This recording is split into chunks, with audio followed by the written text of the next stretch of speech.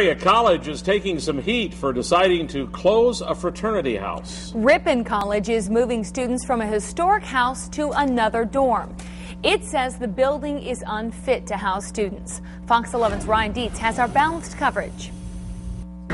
It's known as Merriman House, and it may have its doors locked when the next school year starts. That's if the college gets its way. The school says the house doesn't meet standards and is moving the 20 students of the Phi Kappa Pi fraternity elsewhere.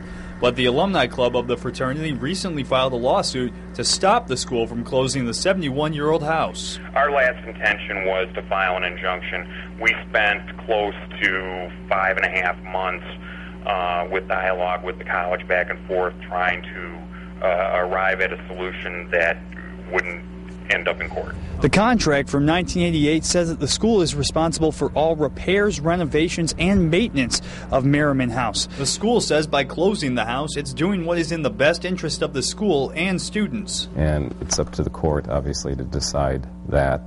Our sense is that we've lived up to both the letter and the spirit of the contract. Well, we think it's weird that they were to maintain and upkeep the house, and they agreed to do that, and now we're being kicked out for it being deemed unlivable.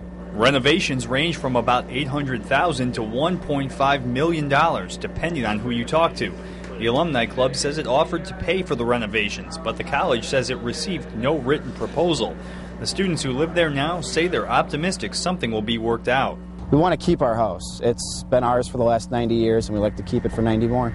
The Board of Trustees will hear options for the building in October.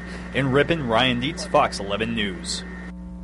A hearing on the matter is set for June in Fond du Lac County Court.